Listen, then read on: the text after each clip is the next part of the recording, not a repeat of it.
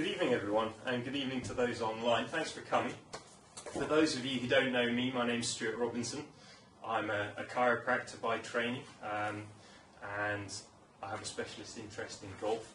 I work a lot with golfers. I've always enjoyed golf, always played a lot of golf, and grew up playing a lot.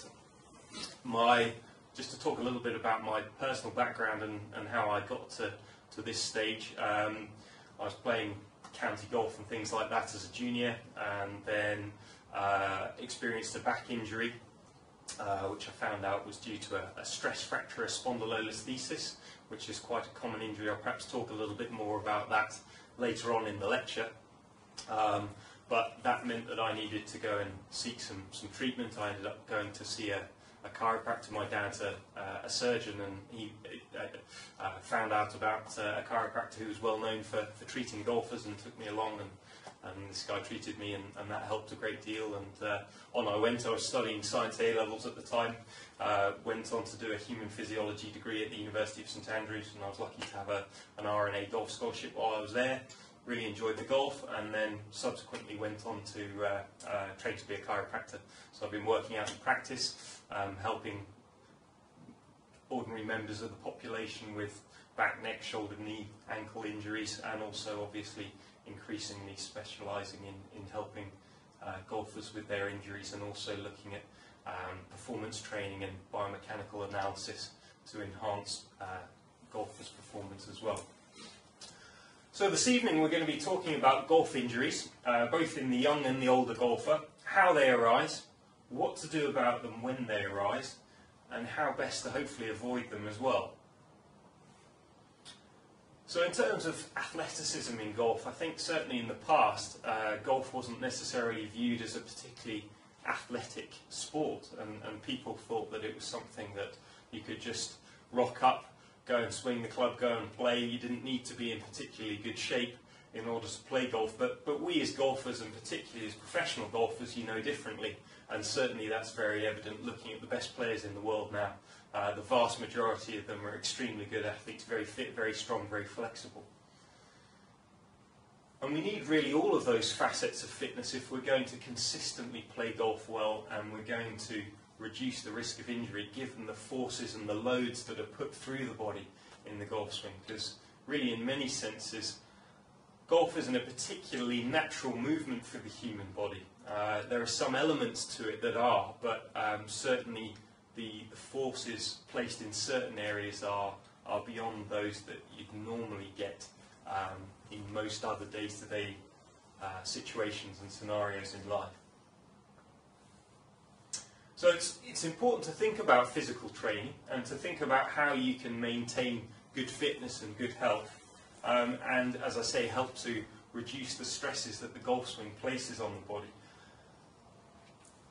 However, there's an awful lot certainly online, and an awful lot being talked about how you should do certain kinds of physical training, and some people get involved with whether it's Pilates or yoga or lots of weightlifting or an awful lot of running or cycling. So I think it's worth at some point us also just discussing some of the better exercises to do as well, because there are good ways and bad ways to approach maintaining a healthy body for golf, but also rehabilitating injuries as well. So it's finding the right balance of these things, and for the amateur golfer, for those that you might well be coaching on a regular basis, they may well be sat like this over a computer for 8 to 10 hours a day, 5 or 6 days a week. They're going to be very stiff and inflexible in certain areas, and they're not necessarily going to have particularly good core muscle control. So if they're very stiff in the areas that should be rotating effectively, and they don't have very good core muscle control, then certainly they're going to be high loads in certain areas of the body, and that's going to increase the likelihood of certain forms of injury. So we're going to start to talk about injuries, and some specific injuries. I'm not going to talk about exhaustive lists of injuries, and I won't be talking about certain kinds of injury like fractures, bone breaks. I'm not going to be talking about infections or tumours, so cancer. These things all have to be considered by clinicians who are treating and examining patients, but we're not going to be looking at that from the golf side of things. and that's beyond the scope of the talk this evening. So injuries and overuse syndrome. So this was a study that was done in the it was published in the American Journal of Sports Medicine, and they were looking at the types of injuries that people were experiencing. So across 526 different golfers, they found that 82.6% of the reported injuries involved overuse situations, so repetitive strain essentially, and it was only 17.4% that were single traumatic one-off events. Professional golfers tended to injure their backs, wrists and shoulders most commonly, while amateurs tended to report elbow, back and shoulder pain most commonly.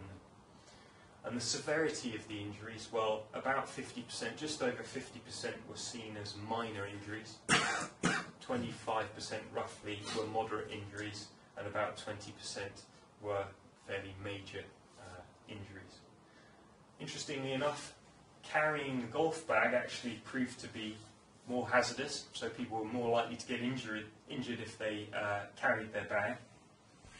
And the lower back, shoulder and ankle were particularly vulnerable in that situation. You can imagine the lower back, obviously you've got the compressive loading of carrying the bag and the postures that it tends to bring you into when you're carrying the bag. The shoulders, again, people tend to get slightly rounded in the shoulders, which is potentially problematic, carrying the bag for cumulatively maybe 2.5–3 hours during the course of a round. And the ankles as well, if you've got increased loading on the spine, then obviously if you step in a hole or on an unstable surface, you're more likely to go over on the ankle and sprain the ankle, and we'll be talking more about those injuries as well. A question from Steve White. He has 2 herniated discs, L4 and 5. Right. Able to play golf, but the back aches like mad the following day. Okay, well, we'll certainly be talking about spinal injuries and disc-related injuries coming up very soon. So it's a difficult one to speak exactly precisely to you, Steve, and I'm sorry that I can't give an entirely tailored answer to you here, but I'll certainly be dealing with injuries to the discs of the spine, why they happen, and we can maybe start to talk a little bit about what you can do about some of those things over the course of the next few minutes. And then if I haven't answered all of those things, if you've got any specific questions at the end, I'll be very happy to answer those as well, if that's all right. Okay. So low back pain in professional golfers, it's exceptionally common. You gentlemen, obviously, we've been talking about that, and you in the room certainly, unfortunately, know that. So 33% of golfers in a study that was done in 2004 said they reported fairly regular back pain. And there's a significant correlation, actually, between certain physical findings in professional golfers and them experiencing back pain. So it's not determining the causation. This study wasn't looking at the causative factors, it was just looking at the correlation of certain findings, physical findings. So the first one that they highlighted was decreased internal rotation of the lead hip. So if I'm talking too much jargon and too much technical language, do just say, and I'll slow things down and explain a bit more. But so the lead hip, obviously right-handed golfer, that's the left hip. The reason that the internal rotation of the hip is important, if you think about what's happening in the golf swing as we rotate down into impact and through, the foot's staying relatively stable and still, and the pelvis is effectively rotating this way. So that's equivalent to the foot moving inwards if the pelvis was staying still, which is internal rotation. So we're effectively internally rotating on that left hip. So if that's reduced, you can imagine that's going to then start to cause increased stresses higher up the movement chain, and unfortunately, where's the next key point? It's the lower back. So that's certainly something that Steve, who answered the questions about the bulging discs, might want to think about. How is his hip range of movement? That's certainly something to consider, and I'll refer more to specific cases and things later on.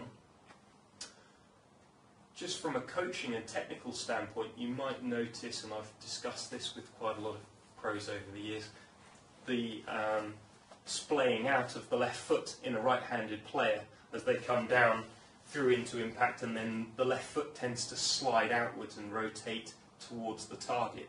That can often be due to a lack of rotation in the hip joint, and so you've got the option of either having a break in the stresses, either in the lower back, or the player may then try and unload through the foot instead, the other end of the limb, and then actually change their relationship with the ground, so that they're reducing the stresses from the lower end of the limb rather than concentrating them higher up. The other thing is that there's a test that we talk about in healthcare called the Faber test, and that's basically where you're producing a figure 4 like this in your hip, and the hips being externally rotated like that and abducted slightly. Now, there was a positive correlation between people having back pain and a reduced distance in that Faber test as well. So again, checking that on each side will give an indication as to how much range of movement people have in their hips. It also, back pain in professional golfers was also correlated with a reduction in extension of the spine.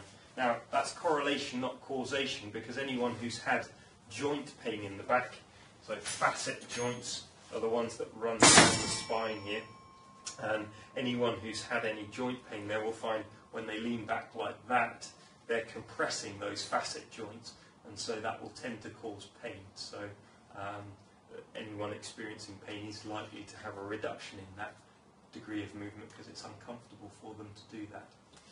But certainly movement can be restricted in that range in those who experience back pain. So certainly range of motion deficits in the lower back and in terms of extension in the lower back and rotation about the hips is a factor that's worth considering in back pain in golfers. We know it's not necessarily the cause, but it's certainly related to it. This was an interesting study done in Australia, so it was a one-year follow-up study on golf injuries in amateur players. And the incidence over the course of 1 year was 15.8 injuries per 100 golfers. So nearly 16% of the amateur golfers followed for a year experienced an injury. So that's a fairly high injury rate. Recurrent injuries were the most common kinds of injury.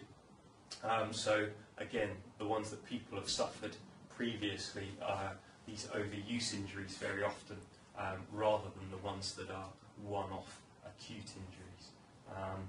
The lower back, again, the most common site of injury, closely followed by the elbow and forearm, and then the foot and ankle, and then followed by the shoulder and the upper arm. And a total of 46.2% of these injuries were reportedly sustained actually during the golf swing, with those injuries most likely occurring at the point of impact, people feeling that. Well, that makes sense. Again, that's where you're obviously trying to deliver the greatest speed and the greatest force down to the golf ball. But also, when you think that's the point of impact with the ball, but potentially more importantly with the ground, if you're hitting into thick rough or heather, or potentially shortly after impact up into the face of a bunker, then you're going to suddenly have a very rapid deceleration of the club and potentially a twisting of the club head, and that's going to be much more likely to cause wrist and elbow related injuries. So that's part of the reason for that. And clearly the amount of practice and play that people were involved with was relevant. So the more people practiced and played, clearly the more likely they were to experience injury. Interestingly enough also, how long they had their current set of golf clubs that they were using was also relevant. So if they weren't fitted to a set of clubs fairly recently, then they were actually more likely to experience an injury. So making sure that the clubs you're playing with are actually fitted to you as an individual can also be relevant according to this study. So why is back pain so common in golfers? Considering that over 28% of golfers deal with back pain after every single round, and about 23% of players on the tour are currently playing with back pain. So it may not be the same golfers, but yes, overall In terms of the prevalence at any one time, it's about 23% amongst the tour golfers. Well, it's important to remember the fact that the lower back and the pelvis is really the central point of the body, and many of the powerful muscles that run from the limbs actually come down and are centred down into the torso and the lower back. So the really powerful muscles from the shoulder run right the way down and then into the spine and attach down into the lower back. Equally, if we're looking at the hips and the legs, the powerful muscles, the gluteal muscles, run very close to the bottom of the back, and the connective tissues are continuous in these structures.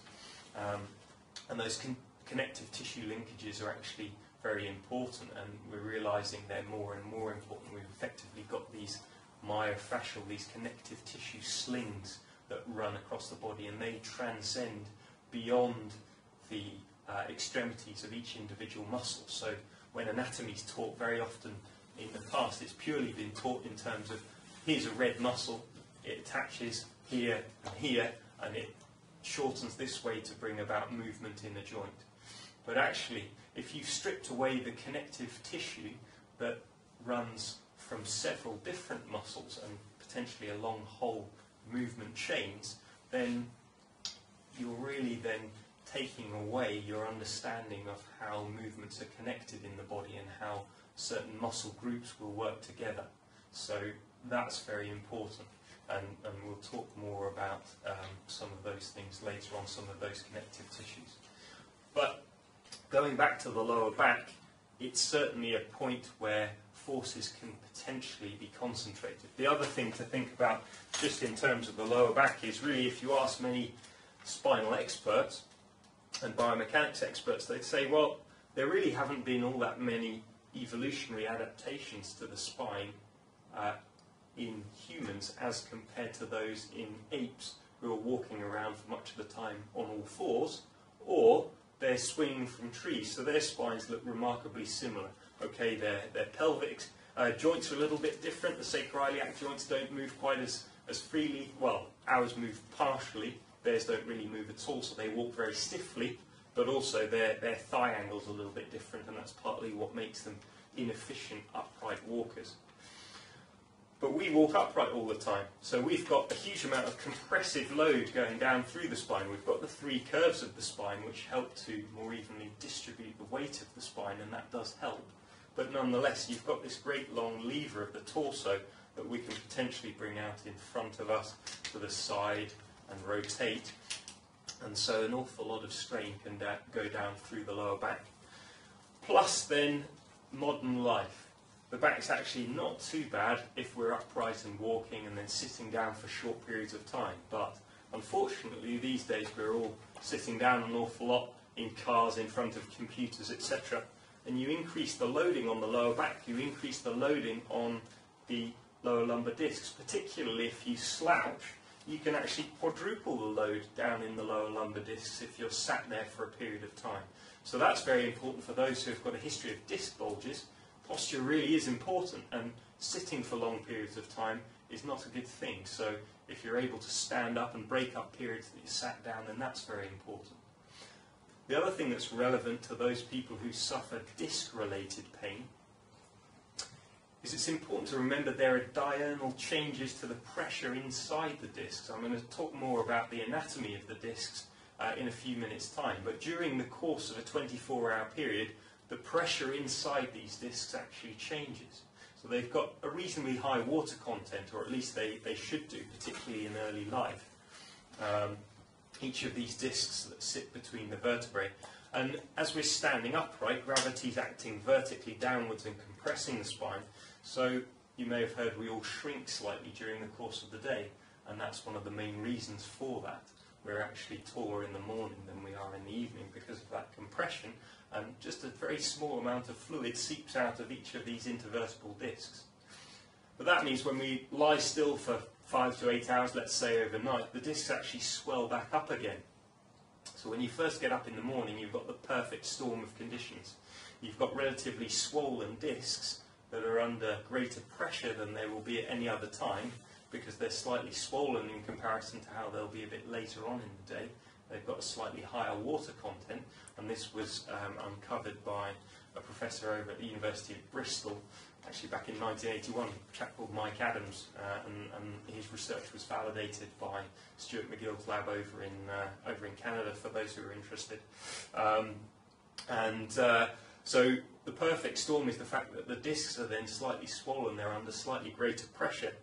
The muscles are stiff and cold, the core body temperature is reduced overnight, we've been still, and also the joints aren't moving very well because they haven't been moving, and a bit like circulating the oil in your car engine, you want to make sure you're circulating the fluid that lubricates the working, moving surfaces of your joints, and so that requires movement as well. So first thing in the morning, that hasn't happened for several hours, so the joints are very stiff. The stabilising and supporting network, the hoop of muscles all around the spine that help to take some of the load potentially away from the spine and protect the spine in all the different ranges of movement it can manage to achieve, aren't all working desperately well. So for a lot of people who experience back pain, first thing in the morning is the worst period of time for them. Just getting going in the morning can be really quite a challenge, and they then start to feel maybe a little bit better after an hour or so. Once the muscles are warmer,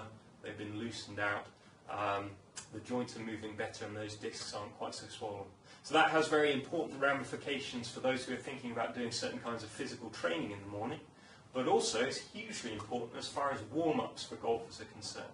Absolutely, for you as professionals, if I could give you just 3 things to take away, certainly one of them would be really to ingrain into all of your clients and pupils, get them to warm up before they go and play every time, because their body will be able to respond to the forces that they're going to put through it so much better, and they'll be able to coordinate the movement so much more effectively as well, because the body's systems will actually be moving smoothly, and they'll be able to take the joints through their optimal range, and the muscles should actually be working more effectively for them as well. So warm-ups are really important. So we're going to talk a bit more about spinal anatomy now. So as I alluded to earlier, we've got a spine that's made up of these vertebrae. So 7 vertebrae in the cervical spine, the neck, 12 in the thoracic spine, and then 5 in the lumbar spine here, and then we've got the sacrum. So this is the back of the body, this is the front of the body. There's the triangular shaped sacrum there, and then the coccyx at the bottom. And then we've got the pelvic bones here that make these sacroiliac joints, which just allow for a very small amount of movement, so 3 or 4 millimeters max. They help just as we're walking and running, and also very slightly with a little bit of rotation as well, but only just a tiny, tiny fraction. So between those vertebrae, we've obviously got the discs, those spongy pads that we were talking about, and we've also then got the nerves, really important in the spine.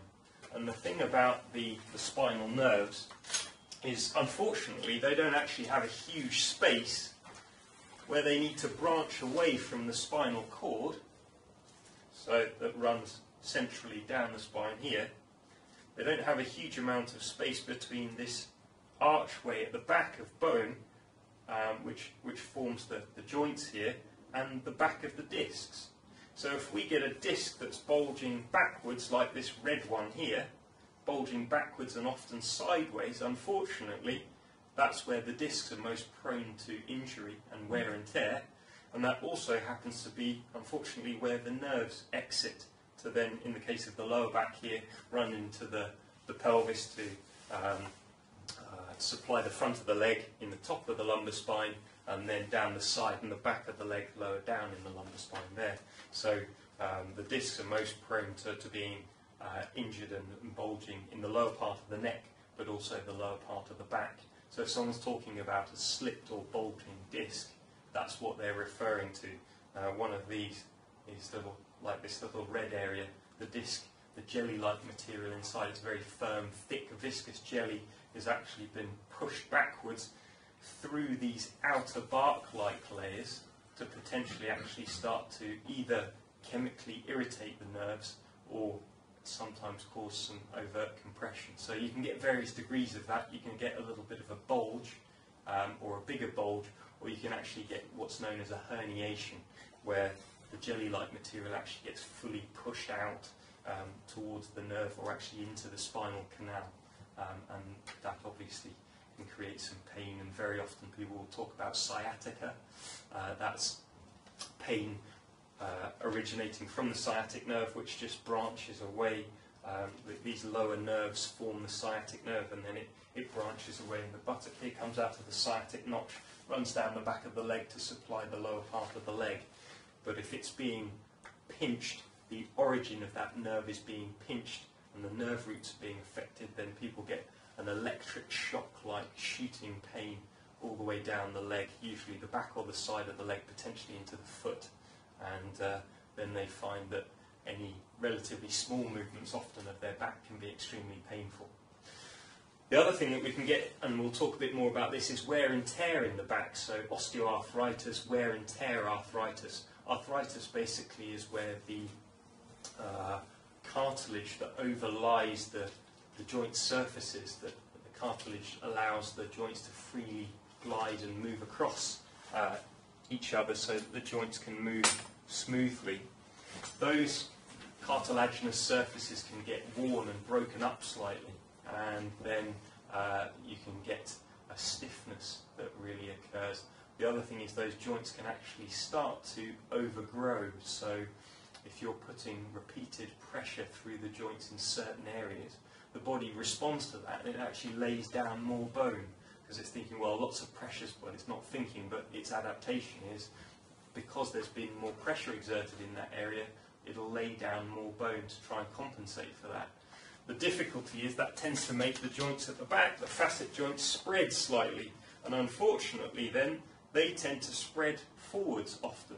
So then you can have the worst case scenario, potentially of a disc that's bulging from front to back, and then you've got joints that are overgrowing slightly and starting to impinge the nerve roots from the back towards the front, and so that can cause some crowding of the nerves, and that's commonly termed stenosis. So you can get that at the point where the nerves branch outwards, lateral recess stenosis, or you can get what's known as central stenosis or canal stenosis, where the nerves are actually being crowded inside the canal of the spine here before they branch away to run down the leg.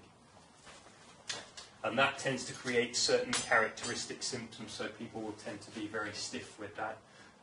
It presents slightly differently. These people tend to have a very long history of back pain and lots of problems over years. It's usually a very protracted history, so if you've got clients that you're teaching who have talked about a long history of lower back pain and having had problems, and then they're starting to get nerve-related symptoms, then it could be something related to stenosis there. So obviously we're not expecting pros to be diagnosing pain or problems, and the PGA would want me to explain that that's clearly not something that they want you to be doing, and you're not insured for that, but it's useful to know what's going on inside someone's body, because it's going to give you a bit of an indication as to how they're going to move, and potentially why some of the compensating movement patterns might play in all of these different areas.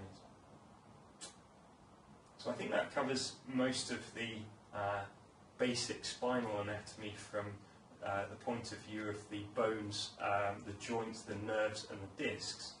What we'll come on to now a bit more are the muscles. So on the screen here, I'm sorry for those who are viewing in online, we're talking about the spinal anatomy of all the muscles. I'll try and demonstrate a little bit on myself here, but what we can see on the screen here are really all the big superficial muscles of the back and of the spine. So we've got the diamond sort of shaped trapezius muscles that run down from the base of the skull down the back. We've then got these huge muscles here, the latissimus dorsi, which aid movements of the arms and stabilise the back.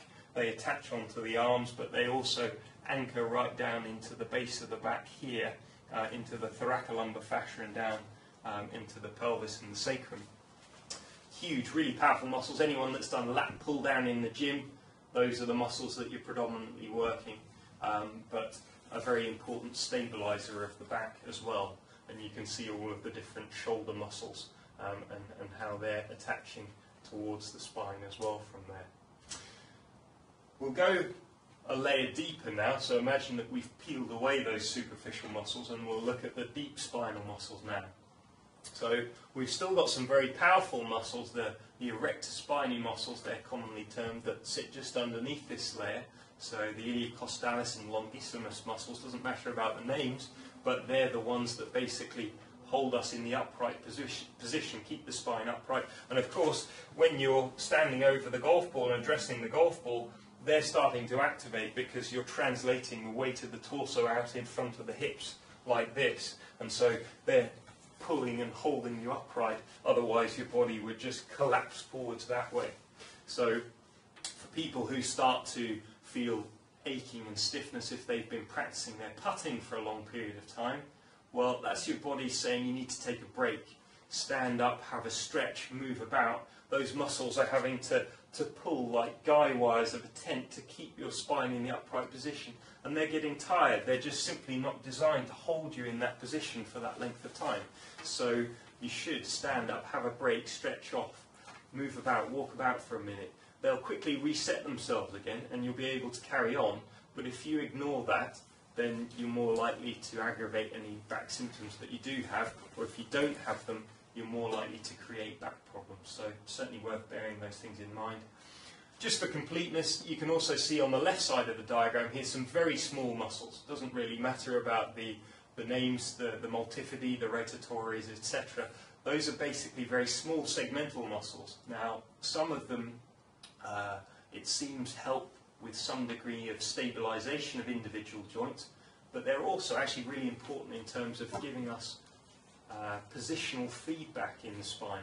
So there's a lot of information that the brain processes out and we're not consciously aware of, but is still involved in coordinating all of our movements, so we don't necessarily consciously think about how we move, because these movement patterns have been very much ingrained since we were young children. But needless to say, these muscles are actually acting as little position sensors just to tell you, oh well, L3 and L4 are in this position, L2 and L1 are in this position, etc. So it's constantly relaying feedback, and those small segmental muscles are actually quite important from that point of view. Sometimes in situations of injury, they can actually get very cramped up and very tight as well as the really big, powerful muscles, but we won't go into more detail on that. So as we said, the back and neck, very common injuries in golfers and in the human body in general. I want to talk a little bit just about the terminology of injury, because sometimes it can get a bit confusing. You know, we talk about a strain and a sprain and a bulging disc, etc. You know, what do all of these things mean? Well, we've talked a little bit about those disc injuries. In terms of strains, what we're referring to are muscles, and we're talking really about muscles being taken beyond their normal length. So that's either overstretching or it's too much contraction.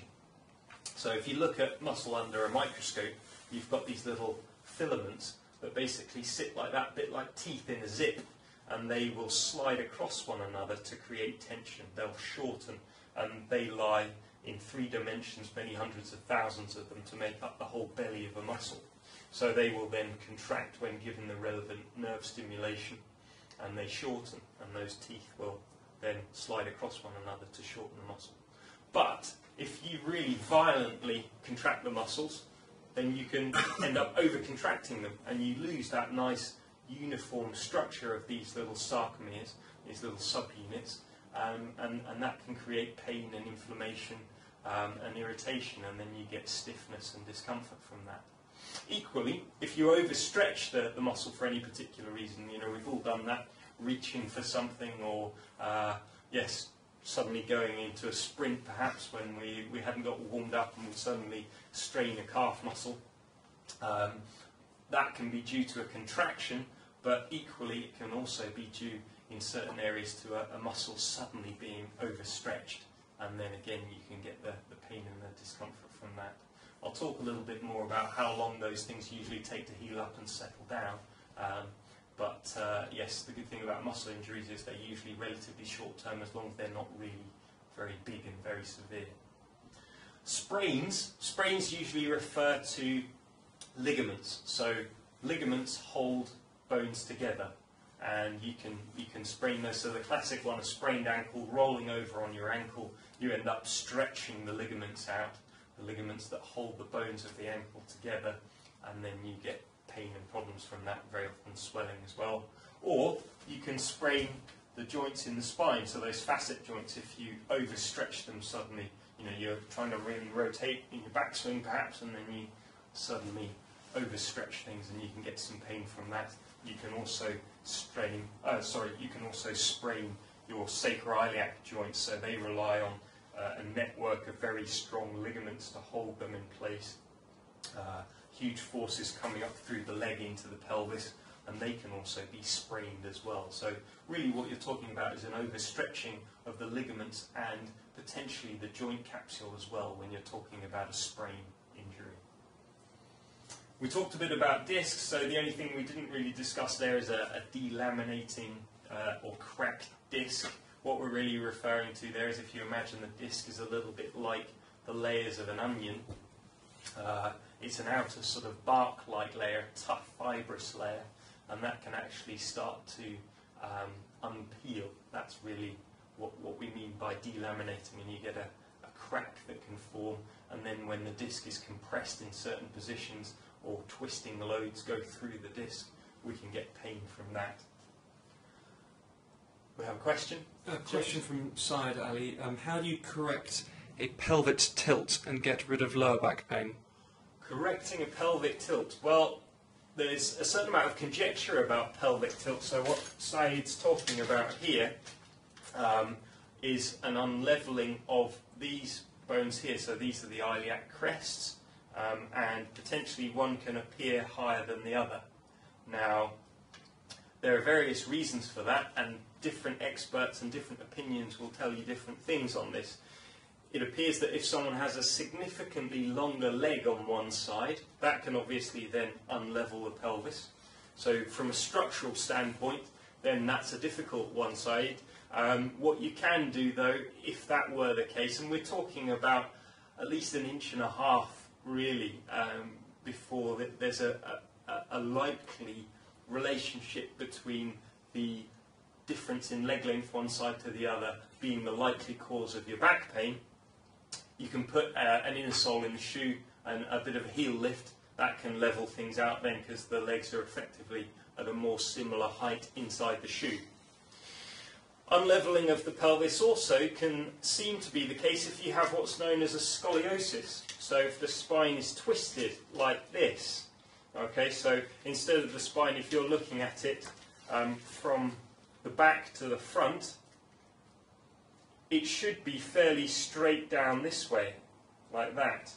But if it starts to deviate laterally, like this, that's what we call a scoliosis.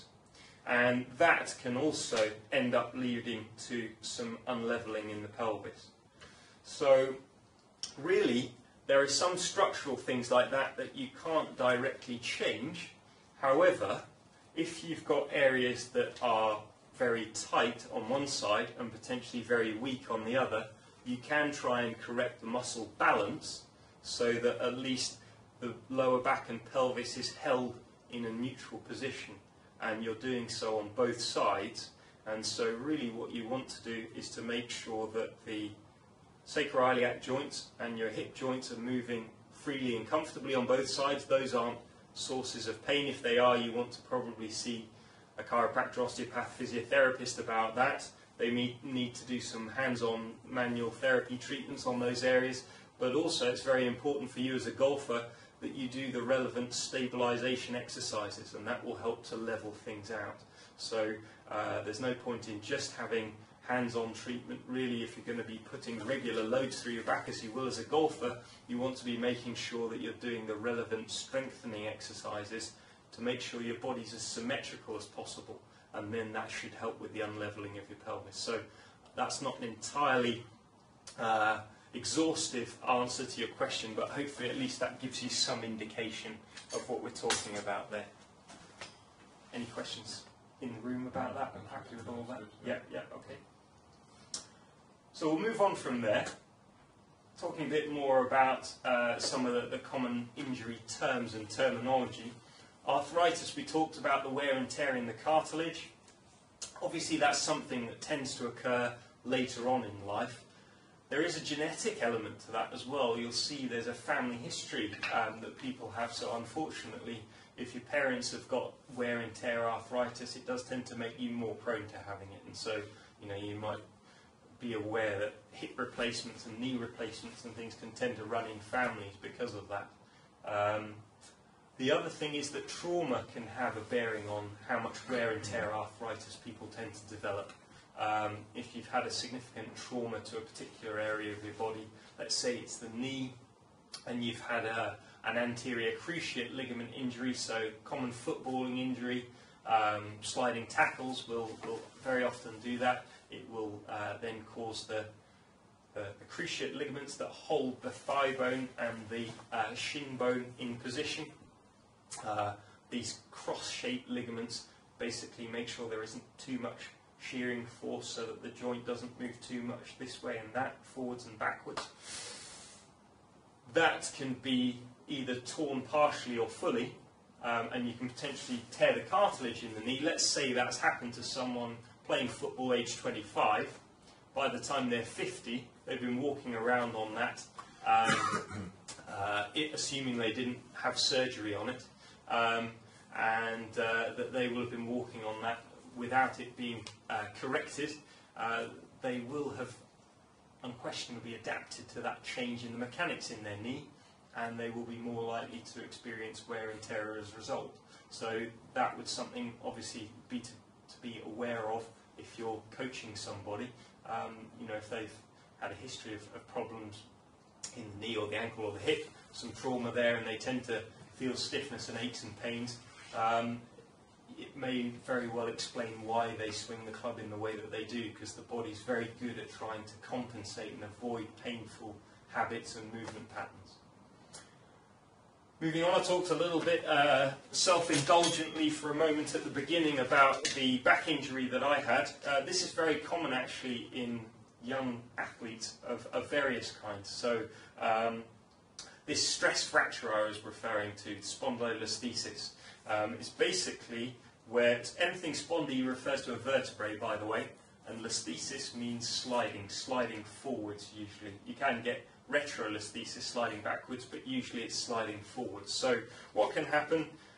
We believe there's a genetic predisposition for this, bit of weakness in this archway of bone, the pars, it's called, and you can get then a pars defect from repeated stresses and strains. So extension loading and rotation in particular. So gymnasts, fast bowlers, golfers, squash players, tennis players, divers. High prevalence of that particular injury. Tends to manifest in teenage years, adolescence. Not all of them, it has to be said, are symptomatic, and there's thought to be quite a high prevalence of sacroiliac joint pain in these individuals because they're stressing those joints. And so you might end up actually seeing one of these spondylolisthesis, a little bit of slipping forward of usually it's this vertebrae, the L5, on an X-ray when you look from the sideways view. But that may actually be a sort of an artifact, really, and you might assume because there's a structural abnormality there that that's the source of the pain, but it may not necessarily be. So when they've done studies and injected local anaesthetic into various areas to try and find out where the pain's coming from, it hasn't actually always been the stress fracture that's been the cause of the problem. These days you can get something called a SPECT scan, where you're actually looking at the activity inside the bone, and you're looking at how rapidly the bone is turning over, how metabolically active the tissue is in a certain area, and you can infer from that whether the body's trying to heal up that area, and then you're getting closer to whether that's likely to be a source of pain or not, because if the body's trying to heal it up and it's doing so very vigorously, then clearly there's ongoing stresses there and it's causing problems. Another question? Sorry again. He has a friend who's having an ACL reconstruction on his left knee. He's a right-handed golfer. How soon can he return to playing golf if he keeps up with a thorough physiotherapy? Right, well, the answer on that one is it depends. You need to be in discussion with the surgeon doing the operation in that situation and keep in touch with them. So you want to have then found out how well the operation has gone, and then get the surgeon's advice, explain how the rehabilitation process has been going, and the physiotherapist, who's the expert in dealing with the rehabilitation of that injury, will obviously be able to give you a good indication of that. But I think then once you've completed the rehabilitation program, it would be good to speak to your own healthcare team who have been dealing with you, so the surgeon and the physio, and saying, am I now safe to go back to golf? That's likely to be probably 3 months later. Depends a little bit, but that sort of timescale. It's not a quick fix, I'm afraid. So when you're talking about going back to really hitting full shots and drives and things like that, it's a case of months of rehabilitation before you're really back again. So it does take quite a period of time, and it does depend on individual circumstances as well. So hopefully that answers that question. Moving on to the spine, we talked a little bit about the spinal stenosis, the crowding of the nerves, so I'm not going to carry on too much about that. The only thing is to say that that tends to occur again later in life, so that often coincides with excuse me, wear and tear or osteoarthritis. Let's come on to the upper limb injuries now, so the shoulder, elbow and wrist. So we talked a bit about straining muscles, and that can be acute in the case of the elbow and the wrist. When we were explaining hitting out of rough or heather, you can obviously end up spraining ligaments both in the wrist but also in the elbow, and you can also do so rather than acute traumatic injuries like I was describing. You can also have the repetitive strain of hitting lots and lots of golf balls, the impact with the ground. Also very relevant to people who hit lots of balls at the driving range on a mat, because there tends to be the mats generally are better, but some of them, particularly the older ones, actually don't necessarily have much spring, much sponginess left in them, and if you've got a concrete surface underneath and you're pounding loads and loads of golf balls, that's a potential issue, so bear that in mind. Or if you're a really steep swinger and a deep divot taker, if you're hitting lots of short irons, then potentially that's putting more stress on those areas as well. So in the shoulder, spraining the joint there, the AC joint, the acromioclavicular joints, are very commonly sprained joint. This basically allows you to bring your arm up, right up above your head, but also around you this way. Okay, so quite relevant to a golfer trying to do this sort of action. If you've sprained your AC joint, you've stretched the ligaments that hold the collarbone onto the other piece of bone, the acromion bit of the shoulder blade, the scapula that comes forwards, then that can be stretched and that can be painful. Also very common for people falling over, fall on an outstretched hand off a bike or something like that, motorcycle injuries, etc. But that can mean people really struggle with certain kinds of movements, and then they can be more prone again to wear and tear arthritis. They may not be able to also fully externally rotate then in that shoulder as well, so getting the club into a good position at the top of the backswing may be quite difficult for them. So again, having that history and that information can be very useful. In terms of shoulders, poor mechanics again, over the laptop, over the computer, driving, that doesn't help. You're then placing the shoulder in a position where the tendons that have to run through a bony archway to attach onto the front of the arm bone, those tendons then are more likely to get compressed or impinged, as we call it. So you may have heard of the rotator cuff. It's a collection of muscles that basically stabilizes and supports the shoulder. The shoulder's an extremely mobile joint, but it sacrifices stability because of that. So we've got a very shallow socket that the upper arm bone sits in. And then we've got a little bit of cartilage called the glenoid labrum, which helps to just deepen the capsule a little bit, make the joint a little bit more stable, but we really rely on the balance of all of those muscles, those rotator cuff muscles.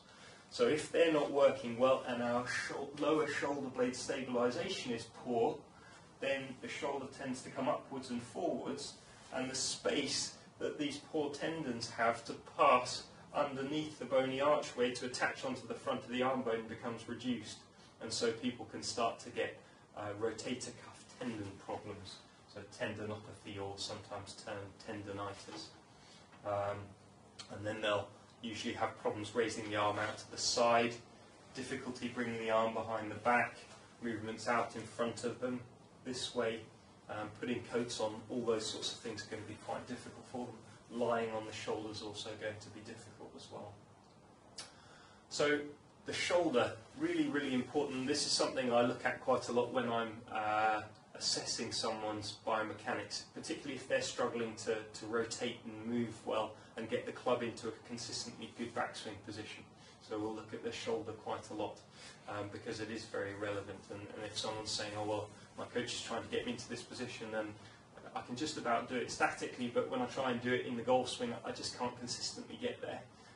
We'll look at potentially why that is, and very often the shoulder has a role to play in that. So it's really important that people get set into a good posture here, and that they're engaging the relevant muscles here. So unfortunately, with our day-to-day modern lives, these upper muscles tend to get very tightened and shortened, and the shoulder blade will tend to tip forwards a bit. We tend not to use the lower shoulder blade stabilizing muscles well enough to hold the shoulder blade back and down close to the rib cage.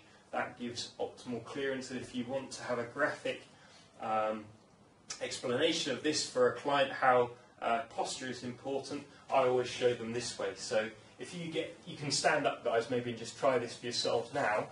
If you hunch over like this, I want you to raise your arms up as far as you possibly can, so really round your back and stoop over like that, and then try and raise your arms up as high as you possibly can. You feel the restriction there? That gets really difficult. If you then bring yourself into the upright position, you drop your shoulders back and down, nice and upright, lengthen there, and then swing your arms up, you've then got the optimal clearance, and you should be able to comfortably bring your arms up over your head. Equally, if you want to go behind your back here, you can do that and stretch back this way to get back into a good backswing position. So if you've set your pelvis and your lower back angles and your thoracic spine in a good position, your shoulders are just drawn back and down, then you can make that optimal turn and get your shoulder into a really good position. So posture is really important. If you can, we know that obviously, and you are all experts as golf professionals in analysing and assessing movement patterns and posture, but from a biomechanical standpoint, that's why getting into that posture is so important if you're going to consistently make a good, efficient golf swing and a good movement pattern there.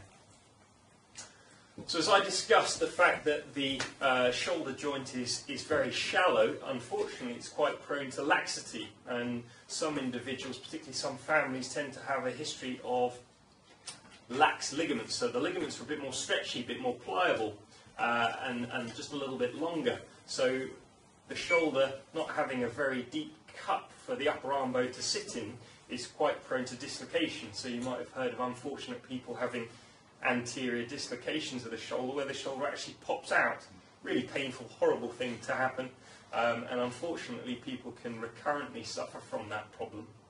And of course, the more it happens, the more the joint capsule tends to get stretched, and the more the ligaments obviously get stretched. So you want to make sure in those individuals that they've really got very good stabilisation of all of those rotator cuff muscles. The balance of all of the different muscles across the shoulder are as good as possible. And some of those individuals do end up needing to have surgery just to stabilise that shoulder in that situation, and then the ongoing rehabilitation from there. So again, shoulders quite prone, because of all the stresses that go on through the shoulder and all the different movements that we have, quite prone to wear and tear arthritis.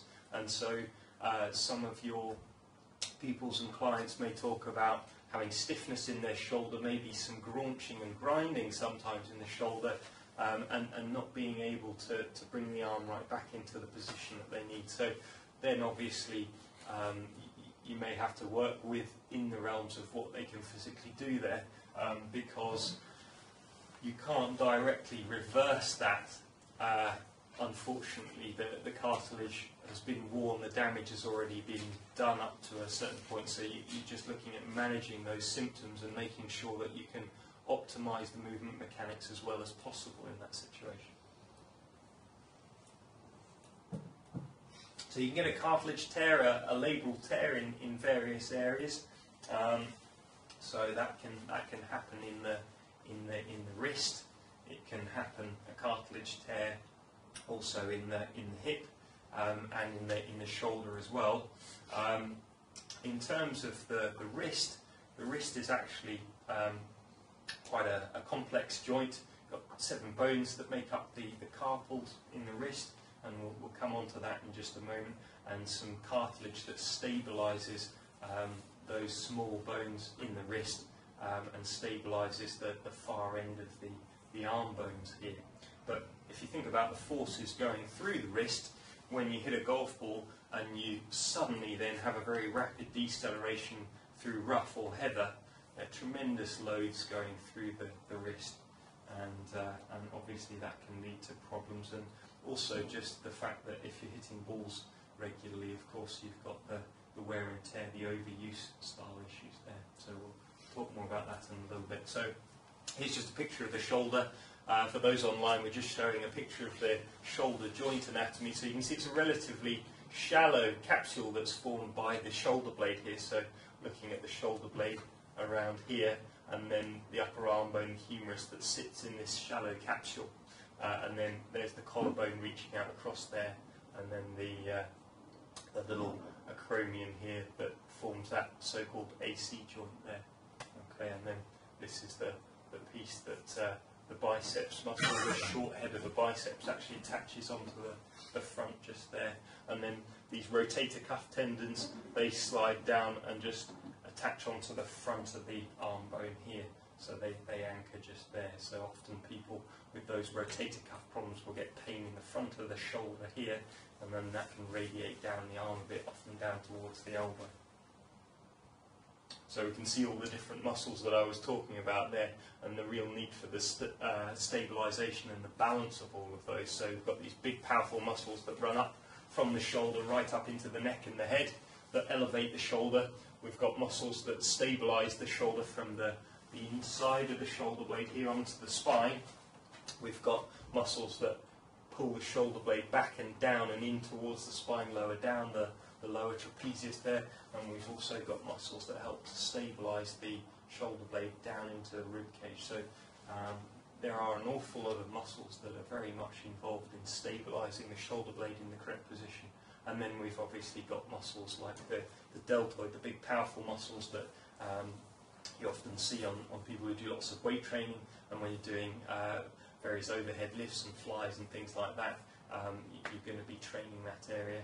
The other thing that's very relevant to the shoulder, the pectoralis muscles, the chest muscles, because if they're too tight from working postures, driving postures, and then we go into the gym and we start doing pec deck and bench press and flies, we're going to be tightening those muscles up even more. So it might give you a slightly better beach body, but in terms of trying to swing a golf club, forget about it. You're going to really have problems there, and you'll end up being muscle bound and forward drawn like this and not being able to swing the club very well. So it's very important, if you're thinking about physical training for golf, you want to make sure that the exercises you're doing are specifically related to you, any injuries that you have, what you're trying to work on in your golf swing, whether you're someone who lacks balance, lacks flexibility, lacks strength. You want to be working on trying to increase those areas of weakness. You might lack muscular endurance in the core muscles, etc. Make sure you're training all of those relevant areas. So your training really needs to be balanced to keep you pain-free, but also if you're a keen golfer and you want to improve your golf and that's part of your motivation for exercising, then do make sure that you're trying to balance things out. That's very, very important.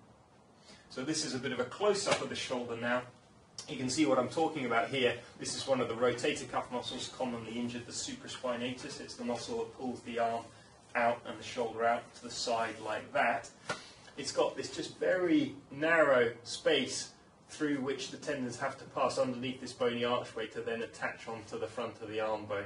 and then the infraspinatus, this is the spine of the scapula here, the bony bit that you feel at the back there on the shoulder blade. And this muscle is involved in turning the arm outwards like this. Again, very narrow space through which that poor tendon has to pass to attach onto the front of the arm bone. Another question? Question from Charlie. In the golf swing, is it more stable to keep the shoulders down and back throughout, so he finds it causes tension? Okay, Charlie. Well, I think it's important that you get your shoulders set into a good position, so relatively back and down is the feeling that you might want in your shoulder blades at setup, but then I certainly don't think you want to consciously feel like you're drawing your shoulder blades down like this as you're trying to turn, because that's going to actually make it more difficult for you to rotate, because the shoulders are actually doing different things. So your right shoulder is externally rotating and abducting away from you when you're going to the top of the backswing as a right-handed golfer, whilst you've got a huge amount of horizontal adduction going across your chest in the left arm.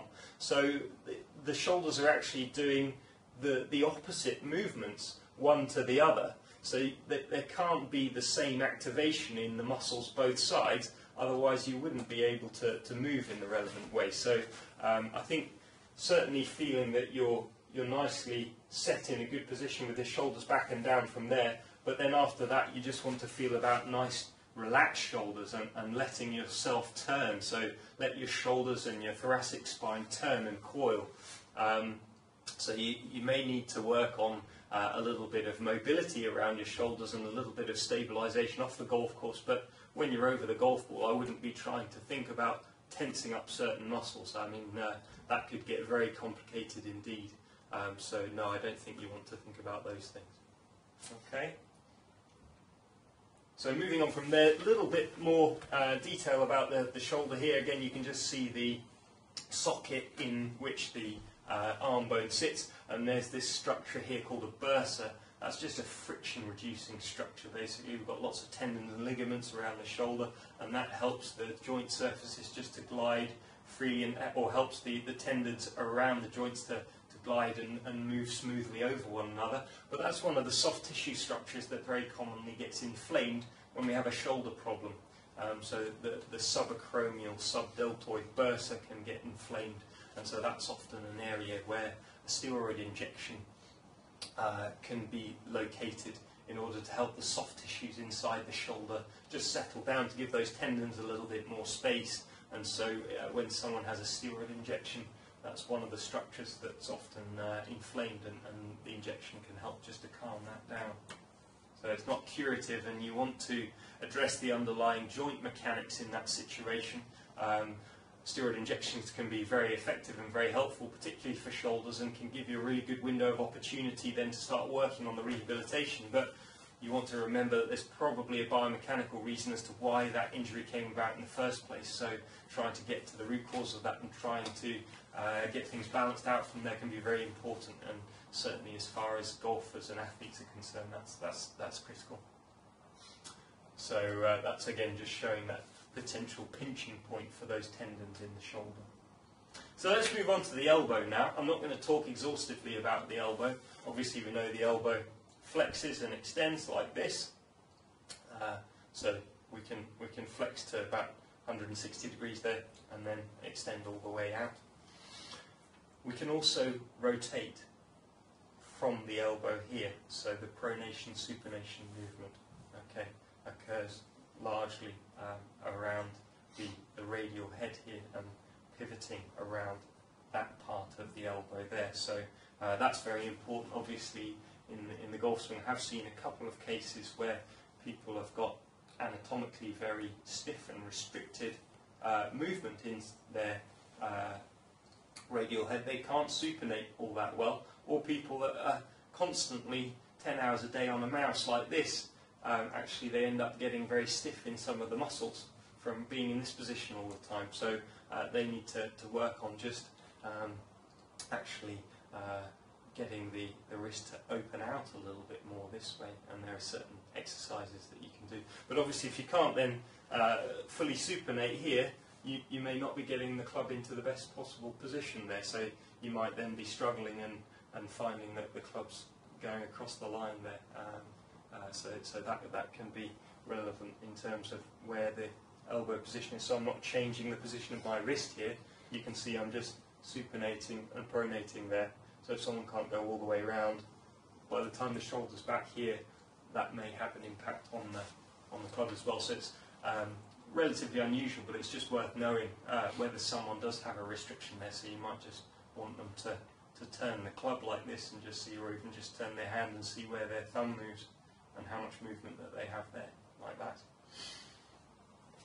In terms of injuries in the shoulder and problems, I'm really only going to talk about a couple of issues in the elbow.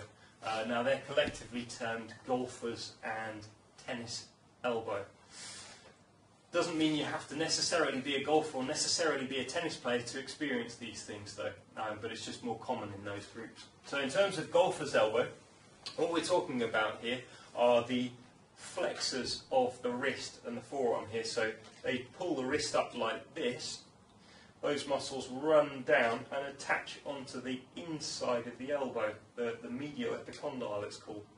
And so those forearm muscles pulling up like this, you can see they run down there and attach there.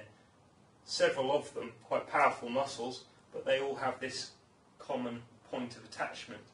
So if you're using those muscles an awful lot and they're being worked all the time, they're pulling very hard on that tendon attachment point, and you can start to get some wear and tear in the tendon itself. So it can have the appearance under a microscope of almost a frayed rope sort of appearance, so the nice uniform structure in the tendon is lost. There's a lot of discussion in the healthcare world about whether it's tendinitis or tendinopathy. That's basically referring to inflammation. So we know that there's wear and tear in the tendons. Sometimes there can be some inflammation in the surrounding soft tissues. Usually there's not actually much in the way of inflammation in the tendon itself. It doesn't really matter that much. The bottom line is, as far as us golfers are concerned, you know, there's a painful problem in the elbow here when someone's gripping and grasping the club and they've got pain here. What they need to do about that is varied according to how severe it is, but by and large we want to try and reduce the tension in those muscles and slowly stretch them back out to more normal resting length again, and also gently encourage the muscles and the tendon to accept more loading again. So we can do that with very light resistance, with TheraBands, or a very light weight, and just doing very low repetition style exercises. Very low weight with relatively high repetitions, just to gently get the right sort of loading patterns back through the tendon, and that actually stimulates the tendon to heal back up again. So very often talk about what's known as eccentric loading in this situation. All that's referring to is the fact that the muscle is lengthening whilst it's under tension. So if you think about me pulling a band up that I'm standing on, and I pull it up like this, as the muscle then releases and my elbow lengthens back out, and those wrist muscles going from this position to that position start to lengthen out, they're still maintaining the tension, otherwise the band would just suddenly snap back down again. So they're still under tension, the muscles here, but they're lengthening back out again. And it's that eccentric phase of the muscle contraction that seems to be important in putting the right level of gentle loading through the tendon, and that stimulates the tendon to heal up. Problem with tendons is they have a very poor blood supply, so if you're doing things that constantly tend to break them down and cause wear and tear, then because the healing rate is poor and slow because of that poor blood supply, things take a very long time. Tennis elbow, the reverse, it's the same problem in the tendons. These tendons, though, this time attach onto the outside of the elbow just here. When you pull the wrist up like this, okay, you can feel those muscles working, and perhaps feel it on the attachment point just here. And people tend to get pain, obviously most commonly in racket sports players this occurs, but reasonably common in golfers as well. Actually, it does happen in golfers too. So those wrist muscles, obviously you have to work hard pulling the wrist up this way, and you can get some aggravation to the tendon attachment point just there. So both wrist compartments are actually working quite hard. The muscles are working quite hard during the course of the golf swing at different phases. But it's a repetitive strain injury essentially that's causing a problem to the tendons there, and a gradual breakdown and irritation to those structures until the normal loading patterns in the golf swing start to cause pain and problems. So the wrist, this is what I was talking about, those little bones inside the wrist, okay? They allow the various movements that we have in the wrist, up, down, side to side, some rotation and swinging as well in the wrist this way. I'm not going to talk a lot about this, but basically, as we said, ligaments attach bones and hold them together, and because of the strains in the golf swing and particularly the sudden deceleration of hitting the ground, hitting heather, hitting rough, we can end up stretching and spraining those ligaments. We can also end up causing damage to this little piece of cartilage here, just a very small area, the triangular fibre cartilage, but certainly a problem for golfers. So you can see the little bones around the diagram here, and it's the ligaments that hold the scaphoid and the lunate together, and then the lunate and the triquetrum here. Those ligaments are the ones that are most commonly sprained in golf. Then we've got the little piece of cartilage that basically helps to stabilise the wrist that sits in there, and that can get sometimes torn and cause pain and problems and potentially a bit of swelling as well. There are other issues involved in the wrist. By no means this is an exhaustive set of issues. You can get tendons subluxing and all sorts of different pains and problems in the wrist. Around the base of the thumb here, that's very prone to arthritis, so if you're going to get wear and tear arthritis, that generally occurs in that area, because obviously the thumb's so important to all sorts of things that we're doing in terms of gripping and grasping. That's that triangular fibre cartilage I was just talking about, so stabilising the distal ulnar and the carpus there, the little bones inside the wrist. So very important, but if someone's getting pain in that area, it's certainly worth getting them to have that looked at if it's something that isn't going away and they're having persistent problems with, because it is an important stabiliser and shock absorber of the wrist, and golfers' wrists do take quite a hammering sometimes. So this is just for a bit of interest. This is potentially how that bit of cartilage could be surgically repaired. So just shaving off a bit of the tear in the cartilage and then just cleaning out the joint a little bit potentially as well. I'm no expert on that. Consulting a surgeon is the answer if surgery is looking likely as far as the wrist is concerned. We'll move on to the ankle. So the ankle, it's actually the most commonly injured joint in the body as far as sport in general is concerned. So if we're thinking about football, rugby, tennis, basketball, etc., rolling over on the ankle is really common. So quite a complex joint, as you can see. You've got the two big bones running down, so the tibia is the main shin bone, and then the outside bone, the fibula.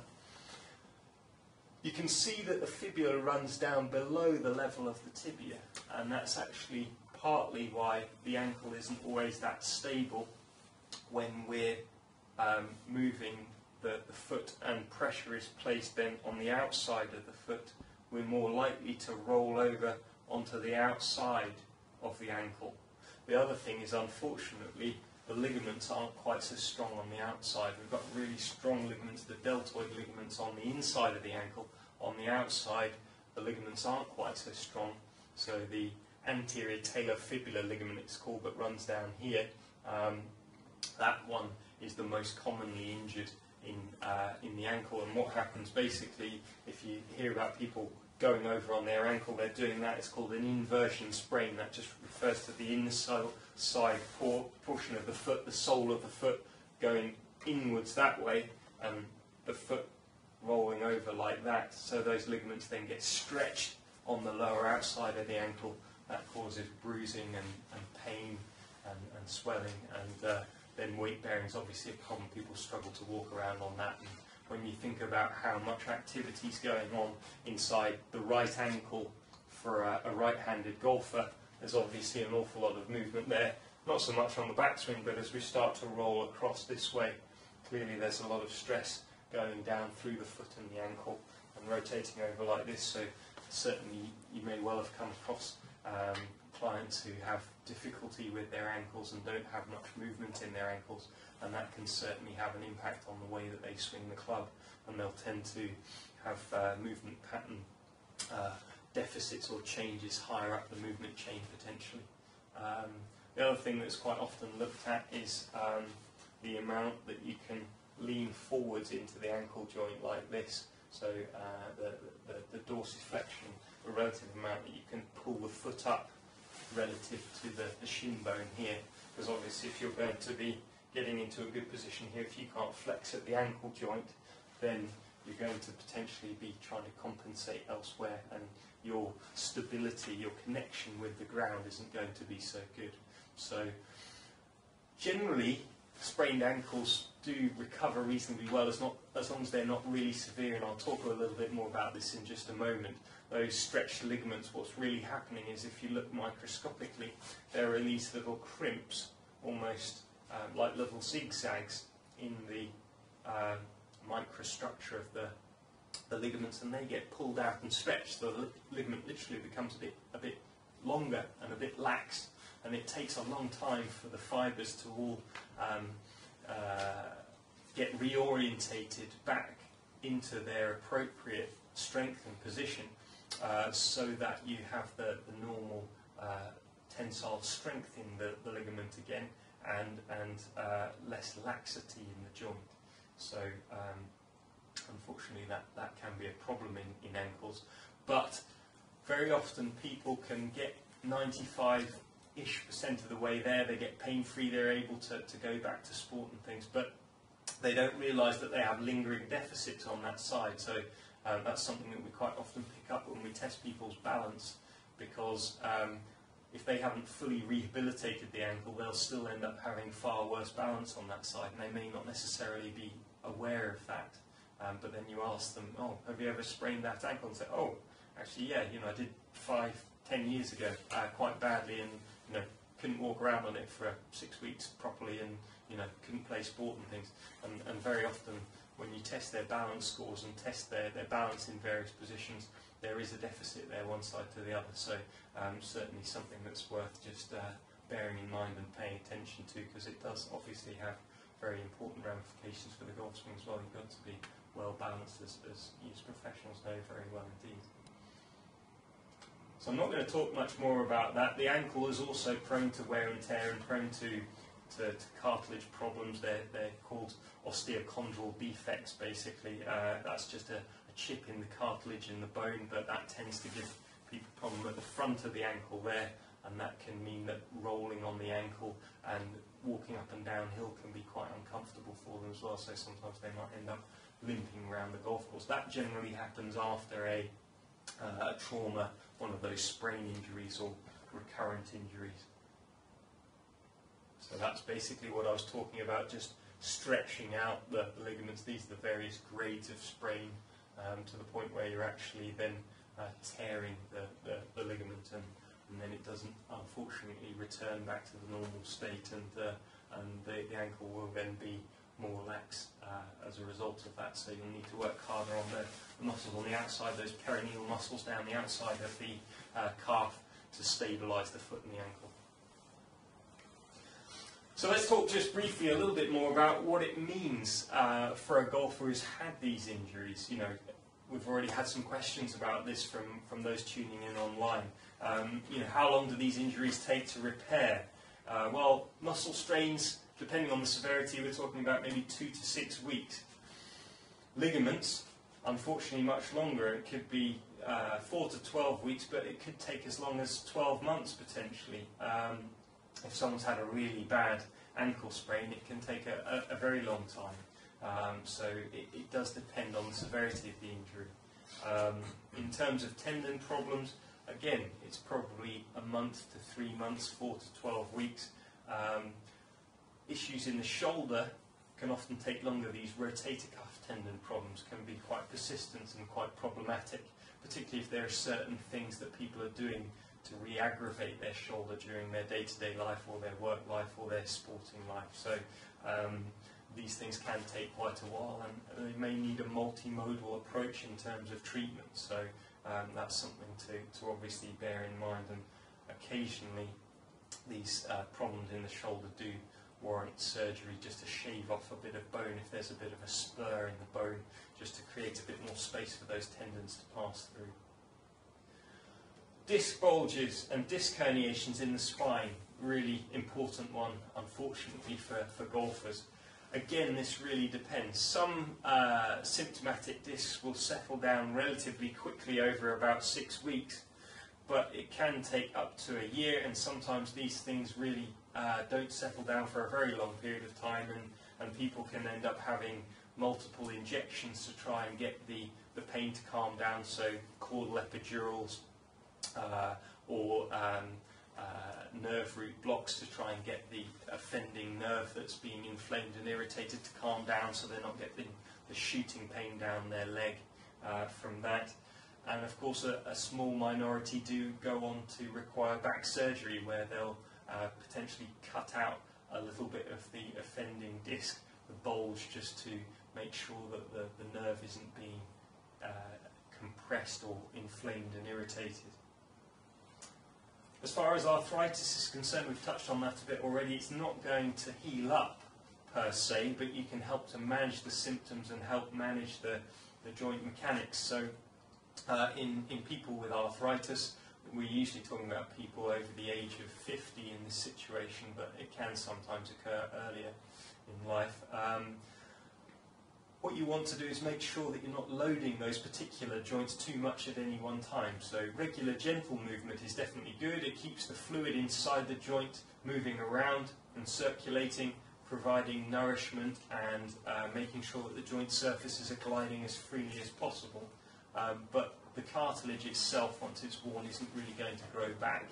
And in worst case scenarios, obviously, if the cartilage is really worn and someone's getting a lot of pain and a lot of stiffness, then they may go on to have joint replacement, and that's obviously particularly common in the hip and in the knee. So we had a discussion again about when people can potentially practice and play. I'd always say it depends on the individual, and if you've had a significant injury and one that requires the attention of a healthcare professional, you want to explain to them that you're wanting to get back to golf and playing at some stage, and you want to take their advice about when that's best to do so, and make sure that they're aware. And from your client's perspective as teaching professionals, make sure that they have been given, or ask them about whether they've been given rehabilitation advice and whether they're following all of that through, because they should still be doing that when they're returning back to practicing and playing again. And it's important that they keep going with all of that to make sure that the area is as strong and as fully functioning again as possible, and hopefully injury resistant for the future. So how can you help speed the process up? Well, a lot of that is about the rehabilitation. Also making sure that you do things like warming up and cooling down after playing, because that will help to reduce the impact of any injuries, and making sure that your joint and muscle mechanics are as good as possible while you are playing.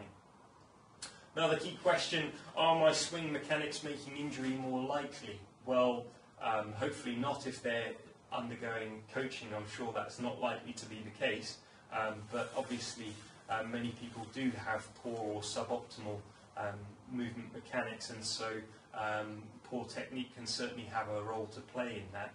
I'm sure that's something though that most serious golfers tackle by seeing a PGA pro and getting advice from their pro about that. So loss of the spinal curves, for example, huge problem as far as back issues are concerned. So if someone's got a reverse pivot and they're going this way and then back this way, there are obviously going to be compression points in the spine, and then when they're trying to rapidly generate force going this way, they're hyperextending their spine, they're rotating and laterally flexing, putting an awful lot of stress on the body, that's going to inevitably be a problem, and you'd have to say, well, it's probably not a question of if they develop back pain, rather it's likely to be a question of when. So making sure that the body's moving in the best possible way in the swing is not just important for consistent results in golf, but obviously also as far as injury risk concerned, it's very important as well.